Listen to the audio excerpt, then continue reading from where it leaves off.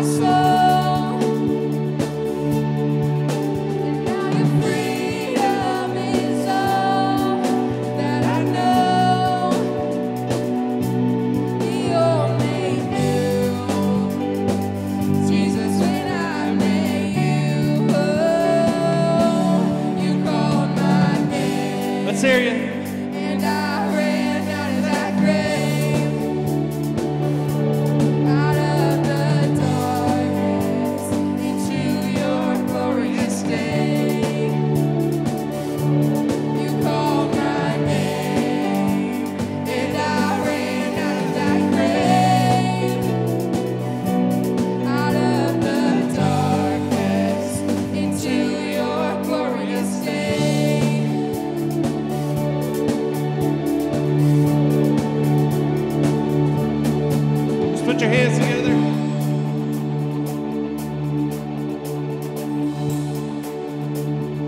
Let's praise Him.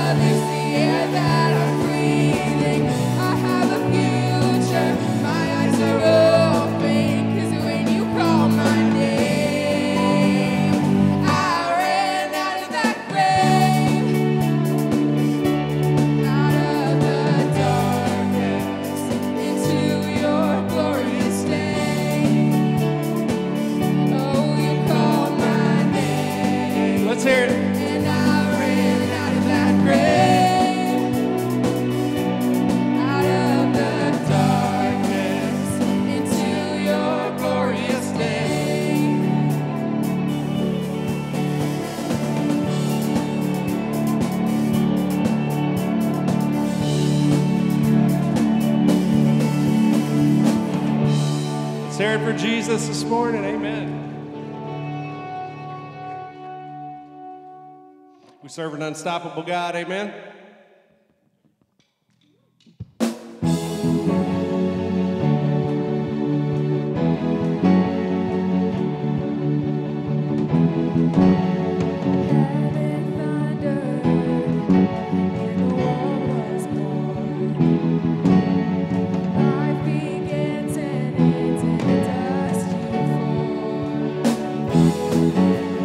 Faith commanded.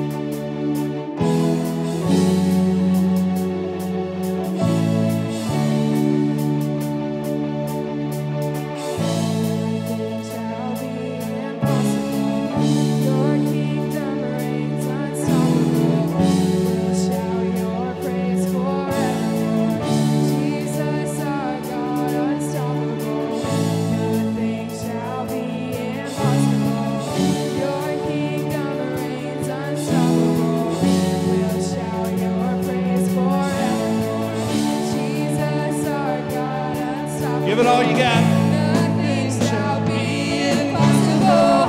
Your kingdom reigns unstoppable. We'll shout your praise forevermore. Jesus, our God, unstoppable. Nothing shall be impossible. Your kingdom reigns unstoppable. We'll shout your praise forevermore. Jesus, our God, unstoppable.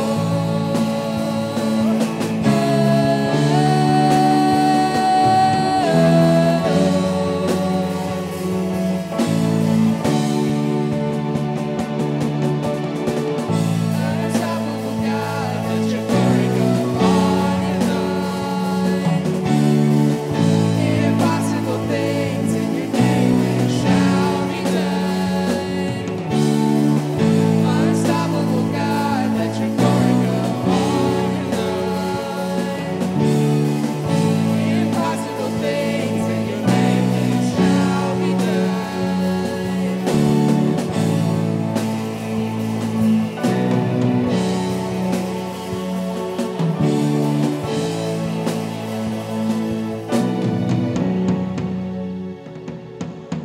Amen. He's unstoppable.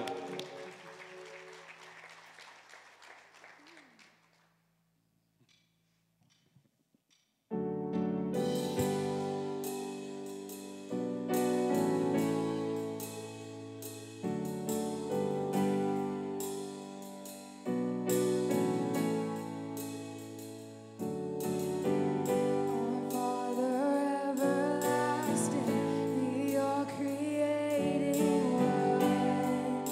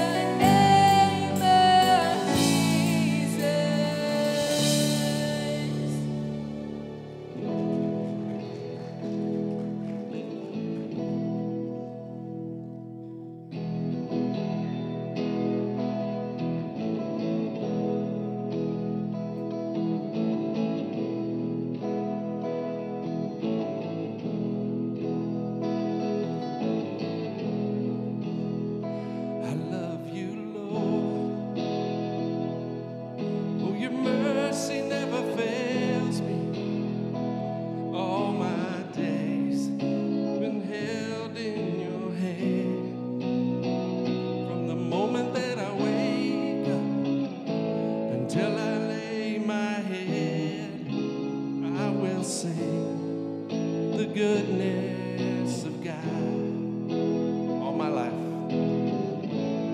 All my life you have been faithful. And all my life you have been so, so good. With every breath that I am able, oh, I will sing the goodness of God. I love your voice.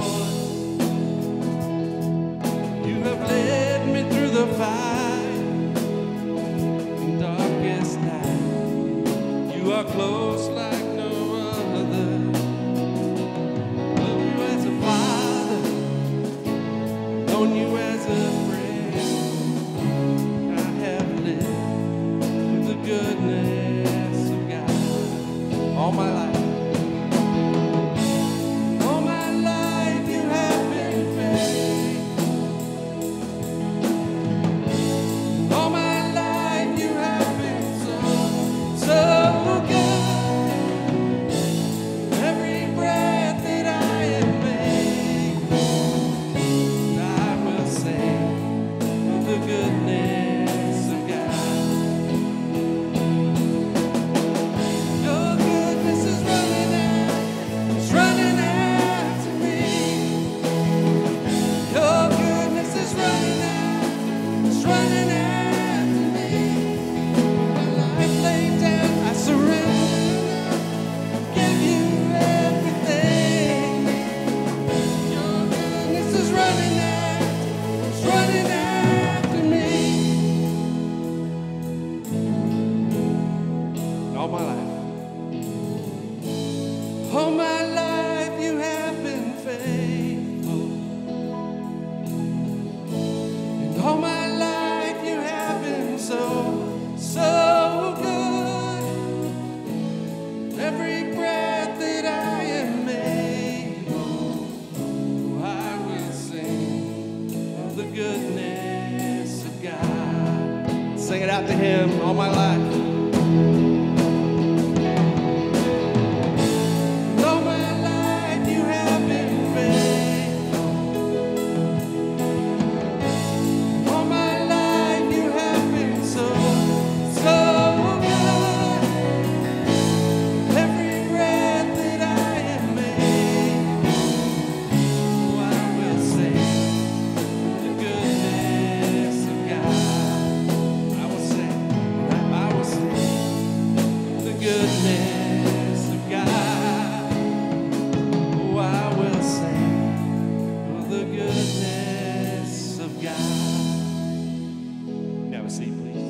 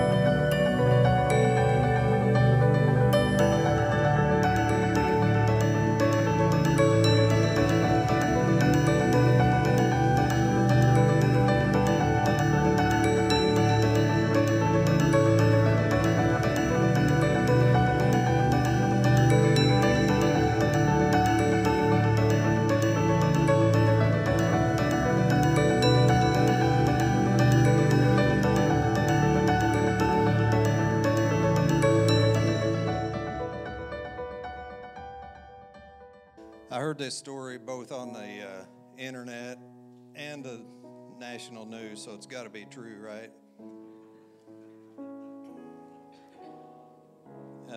Tricia Summers was a 46-year-old single mom of an 8-year-old boy named Wesley. She was in the hospital and just been diagnosed with terminal cancer. Her nurse, also named Tricia, had been told time and time again that she was a wonderful nurse and had a great bedside manner, but she had never been told quite like this. The day that Summers was about to be released out of the hospital, she asked the question, "Would you take my son if I die?" Now, the Seamans, Tricia Seaman was her name, they were actually in the process of becoming foster parents. So she was flabbergasted at the time and didn't have the words to say, but she went home, talked it over with her family, and they took Wesley as their own. It's been about 8 years, and Wesley's 16 now with his learner's permit. And from time to time, his mom had left him little gifts to remind him of her love for him. And this time, on the 16th birthday, she left him a key ring, and on it were the words, "Drive safely, love Mom." Before dying, Jesus left us something to remember him by on special occasions like today. In 1 Corinthians 11:23 through 26, Paul writes, "For I pass on to you what I received from the Lord himself. On the night when he was betrayed, the Lord Jesus took some bread and gave thanks to God for it. Then he broke it in pieces and said, 'This is my body which is given for you. Do this in remembrance of me.' In the same way, he took the cup of wine after supper, saying, 'This cup is the new covenant between God and his people, an agreement confirmed with my blood. Do this in remembrance of me, as often as you drink it. For every time you eat this bread and drink this cup, you're announcing the Lord's death until he comes again.'" These emblems are reminders on this special occasion of what Jesus did for us if we choose to follow Christ, and we've been adopted into his family. Let's pray. Dear God, we just thank you for the many blessings you give us, for what your Son did for us, dying on the cross and taking our punishment for our sins and adopting us into your family. In Christ's name we pray, amen.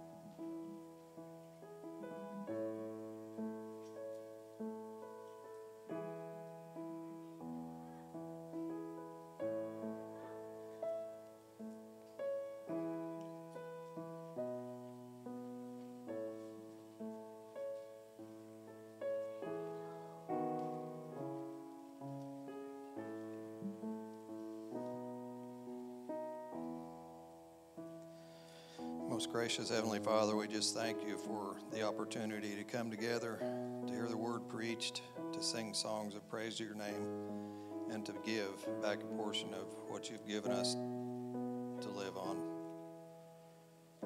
Pray for the folks who couldn't make it today, for those who have storm damage, that you would give them the help they need. In Christ's name we pray, amen. Good morning. I'm glad you're able to be out today and didn't get blown away. It's a rough weekend. Everybody doing okay? Ready for preaching? All right, well, let's do that. Have a Bible look at Exodus chapter 3. I'll be there in just a moment. We're looking at a series I call Free at Last. Free at last. Thank God Almighty, I am free at last. I don't do it very well, but you're catching on. You'll get there. Look at the similarity as God leads the people of Israel out of Egypt, out of bondage into freedom. And our lives sometimes are bound by things. We'll look at some of those as we come along. But right now, we're looking at the call of God on Moses' life to lead the people out. And, of course, we looked at Exodus 3:10 last week. God said, come on, Moses. But before he does that, before God ever calls you to do anything, and he's calling you to do something, okay, God has designs on your life. I said, God has designs on your life. He wants you to do something. Just a little nod of agreement, and I'll go on. God wants you to do something. Before he does that, he'll always tell you who he is. He gives enough revelation of himself that it makes sense to obey him. So he starts by telling Moses, take your shoes off because I'm holy, and God is holy. And then he says, I'm the God of your father, Abraham and Isaac and Jacob. He is faithful. Looked at that. And then he says, probably the most surprising thing, I've heard your cries. I've seen your oppression, and I am tenderhearted, and I care about you. And Moses says, hey, that's all great, but who am I to lead Israel? I'm not the right guy. And we'll look next week at, by the way, this is travel season. It has kicked off right now, and we have all these services are online. Please take advantage of this because you need these sermons. I trust me, I think you do. I know I need them. Next week is a bit, you got any excuses why you can't serve God? Well, Moses had plenty. And I think God will do the same thing with yours he did with Moses. He'll answer you and just say, it's time to buck up. But before he says, when he says, who am I? Then God says, I'll be with you. I'll help you do this. And then in Exodus chapter 3, verse 13, here's the second protest Moses makes. If I go to the people of Israel and tell them the God of our ancestors has sent me to you, they'll ask me, what's his name? And then what should I tell them? I need to know your name. Names are important. They're so important that people need to understand. It makes you feel loved and appreciated when somebody knows your name. I was in Sunday school class with my dad. My dad preached in the same church for 40-some years. And he said, all right, Hank, I want you to read. I thought, that guy's name is not Hank. But Dad couldn't remember anybody's name. When you get old, I think you just give them a pass. All right, Hank. And whoever Hank was and everybody was Hank, my name is not Hank. I've been called a lot of things. When I was in junior high, I have a few memories of that period of time. I had a geography teacher, and when she'd see me in the hall, she would always say, hi there. I don't know if she knew my name or not. Now, I know if you're teaching, you probably got 150 kids, you got to know names of, but, I came to school every day, sat in the same place every day in an assigned seat, not of my choosing, and she thought my name was there, so I just tried replying to her, hi there.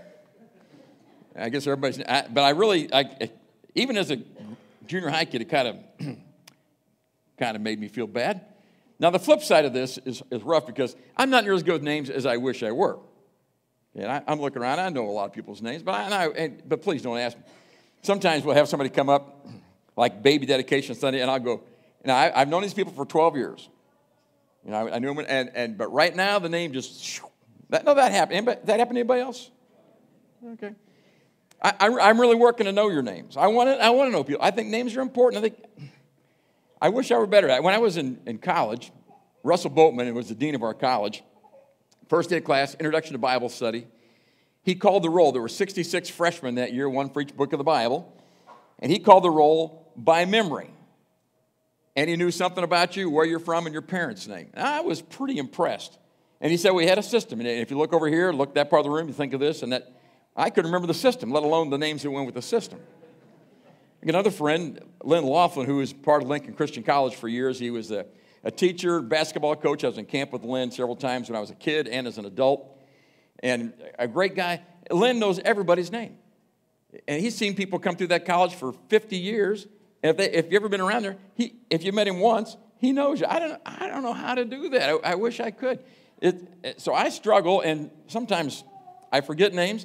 Sometimes if I see you in the wrong place, I am not any better with faces than I am names. Anybody else? Fact is, I'm better at names than I am faces, which is anomaly. It's a part of the weirdness that makes me who I am. By the way, Lynn Laughlin always calls me Marcus, which that's part of his memory tool. I guess that works. I'm afraid I have occasionally hurt people's feelings by not knowing somebody's name. Now, if I hurt your feeling by not being able to call your name, could I just say, I am so sorry, and I'm trying, but I have a very limited intellectual capacity. It is just about full. I need a new hard drive, it looks like. I think God is bothered when we don't treat his name and the value of knowing it as a privilege. It is a privilege to know his name. And God's already revealed a lot about himself in Exodus chapter 3, God of Abraham, Isaac, and Jacob. But they wondered, I think, Moses wondered. Now, because they believed in localized gods, at least the people in Egypt did. They had all these gods, hundreds of gods. They thought, well, you know, it was fine. Yeah, you're the God of Abraham, Isaac, and Jacob, but if we go back to Canaan, you'll be in charge. But we're in Egypt, and are you really the God down here in Egypt as well? They're going to ask me who I'm talking about, and I've got to have a name. So who is this God of Abraham, Isaac, and Jacob? And by the way, I thought this passage was so important, we'd just give one Sunday to it. So verses 14 and 15, God answers the question. God replied to Moses, I am who I am. Now, I don't know if you read any Dr. Seuss when you were a kid or not, but that does sound like Dr. Seuss, does it not? Sam, I am. And maybe that's Dr. Seuss was a believer, I think, maybe he got it. But he says, I am who I am. Say to this people of Israel, I am, has sent me to you. God also said to Moses, say this to the people of Israel, Yahweh, which is a translation of I am, the God of your ancestors, the God of Abraham, the God of Jacob, and the God of Jacob has sent me to you. I am is my name. It's a personal name of God, and it is used, you're going to be surprised, 6,823 times. You didn't know that. Congratulations. That's a lot of times. In the Old Testament, this personal name of God is used. Now, we don't know how to pronounce it, because to the Jews, the name of God was so precious that they would not say it out loud. In fact, when the scribes were writing and copying the Bible, before they wrote the name I am, they would actually take a bath first, and then when they got done writing, they'd break the pen. I mean, to them, the name was so holy. Now, we pronounce it Jehovah. Actually, I am is like 4 consonants. And Hebrew is a little different language, okay? But 4 consonants, and then they took the vowels from Adonai, which means Lord, stuck it in the consonants, and come up with, a long time ago we called it Jehovah, called this name Jehovah, and now usually it's called Yahweh, but one of those 2 names, and that's just a translation, the best we have. Now, again, the name was so holy to the Jews that when they translated the Hebrew Bible into Greek, have I lost you yet? Okay, don't check out, don't go away. Okay. When they translated the Hebrew Bible into Greek, it's called the Septuagint version, instead of translating it Jehovah or Yahweh, a literal translation, they translated it with the word Lord, but a capital L and O-R-D in small caps. Now, in your English Bible, when you read the Old Testament and you see capital L and in small caps O-R-D, you're reading the name Jehovah, Yahweh, or I am. That is the name of God in the Old Testament that he gives Moses on this day for this occasion. Now, only one Bible I know of, actually 2, but just one that's very popular, that translates, instead of Lord, translates to Jehovah or Yahweh, is the 1901 American Standard Version. Anybody have that one? I didn't think so. So, as you read the Old Testament, remember when you see the word typed that way, we're talking about Jehovah, Yahweh, I am. When you say hallelujah, you're saying praise Yahweh. Now, at some point in any relationship, we have to learn somebody's name. And when you learn the name, when you give your name, it's an invitation to know me better. I love the old joke, and it is old, and you'll know why. Because young man and young woman were talking and flirting around a little bit, and finally he says to her, hey, could I have your phone number? And she said, sure, it's in the book. That's why you know it's an old story, because there's no phone book anymore. There is, but no, I don't know what's in there. She said, yeah, my number's in the book. He said, great, and what's your name? And she said, it's in the book too, right by my number. So there you go. Which means, no thank you, we've known each other about as well as we're going to know each other. But God says to Moses, I do want you to know me, here's my name, use it. Now, 2 questions this morning. What's in the name? Why is it so special? And then, what difference does that make to us? First of all, why is it so special that we know this name of God? Exodus chapter 6. Turn over 1 page in your Bible. Again, God speaking with Moses. The Lord said to Moses, now you'll see what I will do to Pharaoh. When he feels the force of my strong hand, he'll let the people of Israel go. In fact, he will force them to leave this land. And God said to Moses, I am Yahweh. And I'm reading the New Living Translation, which does a little better than some others as far as the name of God's concerned. God said to Moses, I am Yahweh, the Lord. Now, you see L-O-R-D, and hopefully, we lost the capitals. Okay. And that for that, I'll blame someone else. But who knows?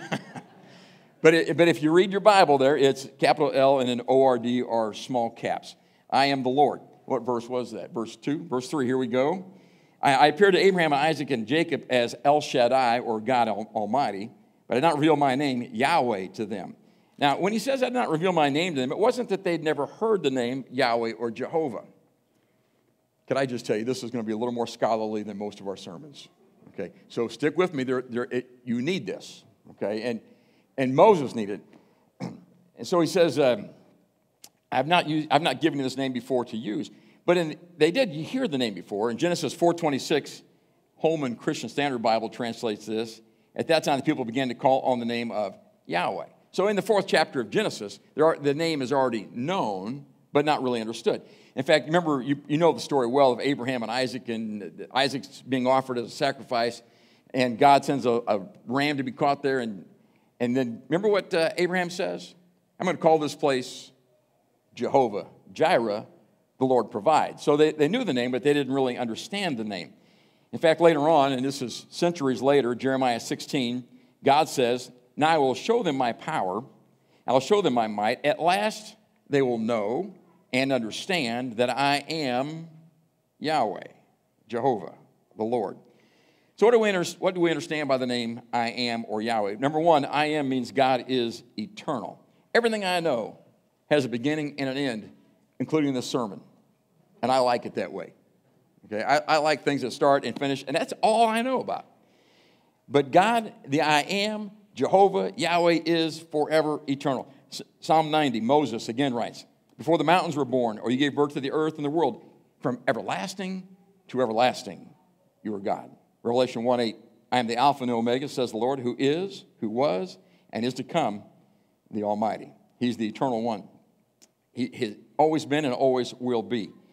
And that ought to be apparent to us. Romans 1:20, Paul writes, since the creation of the world, the divine attributes of God, his power, eternal power, divine nature have been clearly seen, being understood through what has been made, where without excuse. So the eternality of God is something that ought to be obvious. Psalm 46 starts this way, God is our refuge and strength. He's a very present help in trouble. And though the mountains shift and the earthquakes come, though the storms roll through town, God is a rock. He never changes. He's always going to be there. Think about a college athlete who gets ready to sign a letter of intent, national letter of intent. He's going to play or she's going to play at this next place, school to go. And that student athlete has to be wondering when they sign, will this coach be here when I graduate? When I went to college, we had 4 different basketball coaches in 4 years. That's a sign of a fabulous basketball program. Okay. If you went there because this coach is here, you made a mistake because he's not going to be there very long. But God Almighty is always there. Isaiah 26, you will keep in perfect peace all who trust in you, all whose thoughts are fixed on you. Trust in the Lord, Yahweh, always, for Yahweh, God, is the eternal rock. Deuteronomy 33, the eternal God is a dwelling place. Underneath are the everlasting arms. We used to have we have a hymn we sing that goes, what a fellowship, what a joy divine, leaning on those everlasting arms. In Proverbs 18:10, the name of the Lord, Yahweh, is a strong tower. The righteous runs into it and is safe. And so the fact that he is I am, it means God is eternal, also means he's the source of all meaning. He's the one who gives life meaning. Every other title God has is God in relationship to somebody else. So he's creator, we're creation. He is the sustainer of life, we have life. He's the provider, we're provided for. But he is the I am, self-existent one, uncaused, who alone gives life meaning. Now, I've got a picture for you, and I don't know if you can see this very well or not. Isn't that a beautiful picture? You go, what in the world is it? It's over here too. What in the world is that? It ain't much, right? That picture is called Pale Blue Dot. Taken in 1990 from Voyager 1 space probe.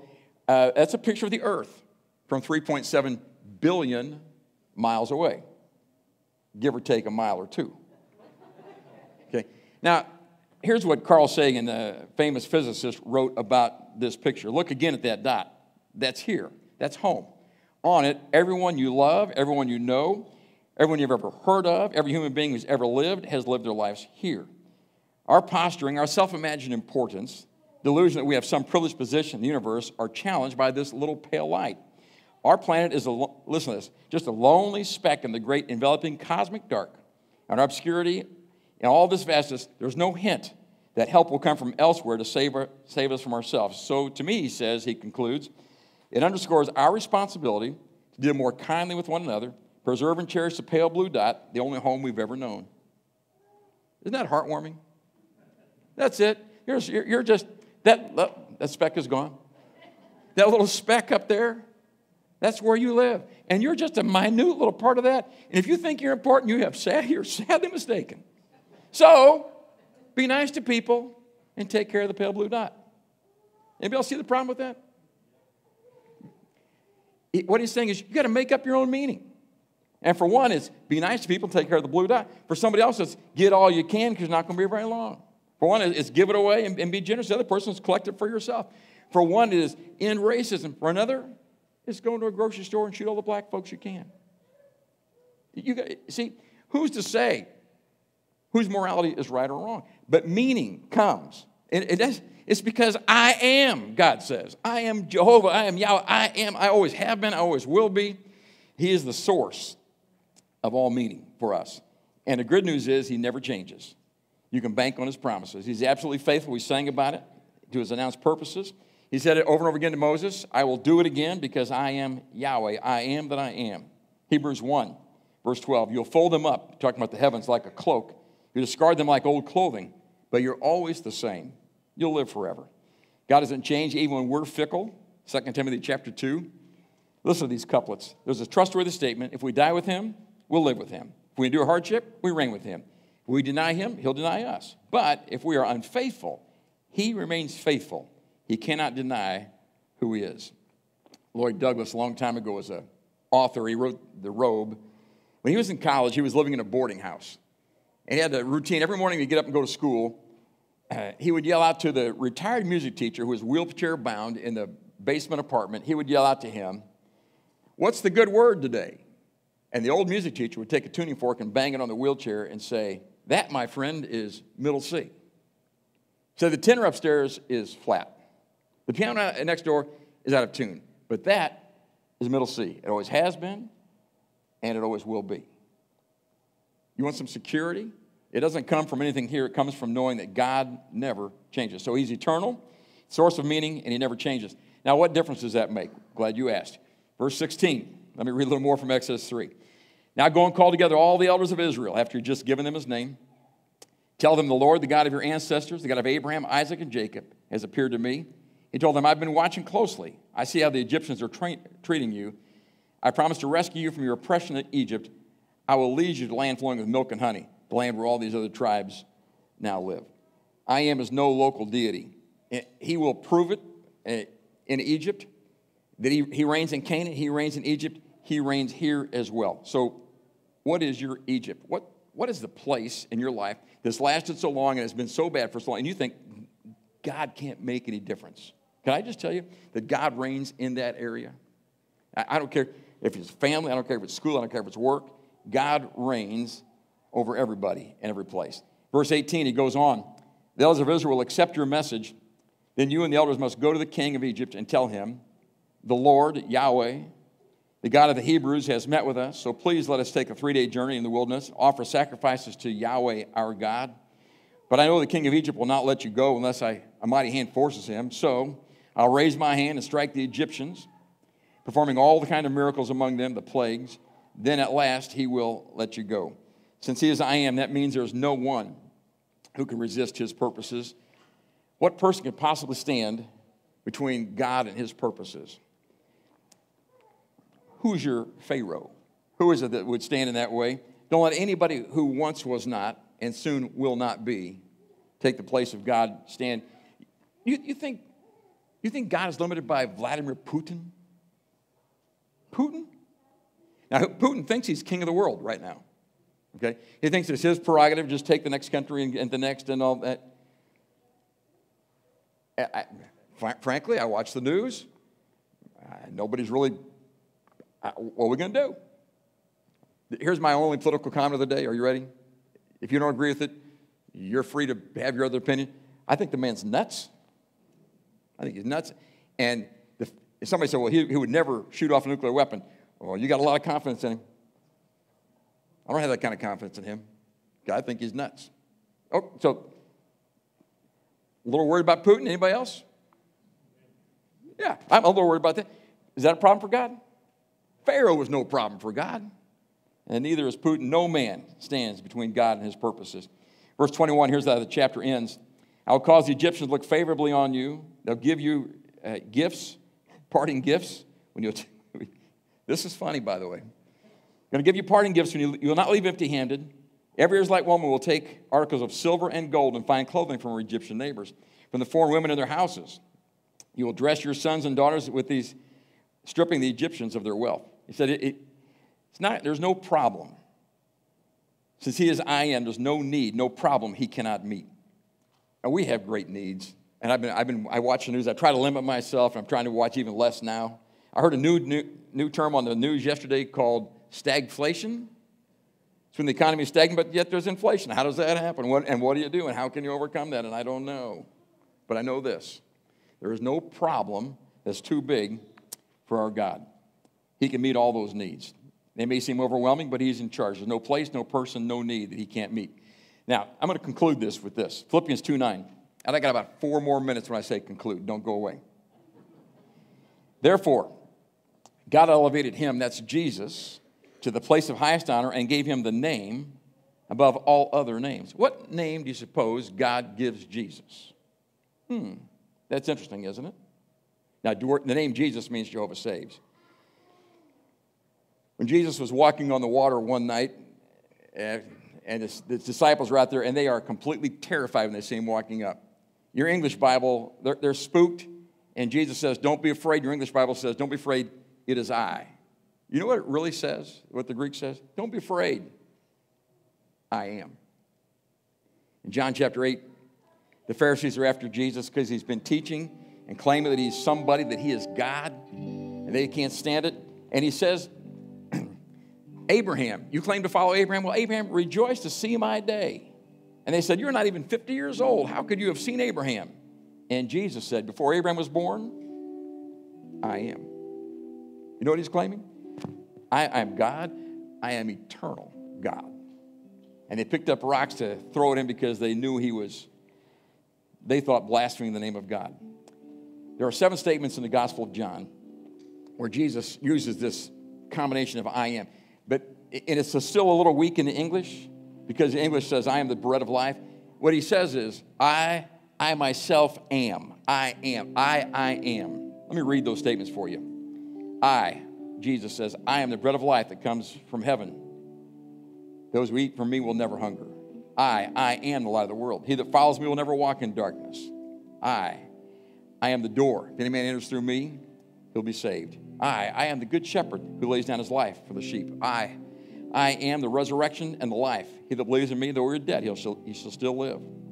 I am the way, the truth, and the life, and no man comes to the Father but through me. I am the vine, and you are the branches. If a man remains in me and I in him, he'll bear much fruit. And Jesus said in John 8:24, if you don't believe that I am, you'll die in your sins. Proverbs 18, Holman Christian Standard Bible translates it, the name of Yahweh is a strong tower. The righteous run into it, and they are protected, and they are safe. Let's pray together. Father, thank you for the introduction to yourself, that you are willing to share your name with Moses and with us. And Father, we believe that you are, that you always were, that you always will be. We don't understand much about that, but it gives us great security. Help us to run to that righteous place, to your name, where there's safety. In Jesus' name we pray. Amen. Now, the New Testament, would you stand, please? We're going to sing just a moment. The New Testament never uses the name Yahweh. Isn't that odd? Isn't that odd? But the concept is all over. It all points to Jesus. Let's sing.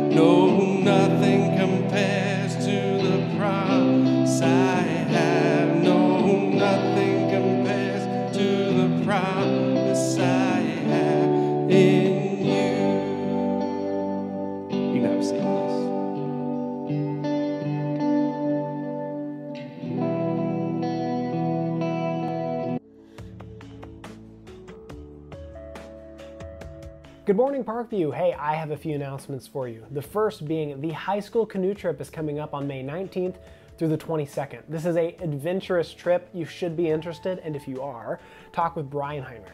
Tonight, the high schoolers are going to Don Roberts' house for the end of the year cookout 2022. This is going to be a climactic event. People may hurl themselves into the pond, we don't know, but we are leaving from the church at 4 o'clock and we should be back around 8. Make sure to be there. Attention, students in Sunday school. Next week, you will be moving up to the next Sunday school class because you're graduated and you're older now, so make sure next week not to go to the wrong place. Also next week, we will be having our Parkview 101 class. If you are interested in learning more about Parkview and what we are about, make sure to see Mark Richardson today. And that's all I got for you guys this week. We will see you next week.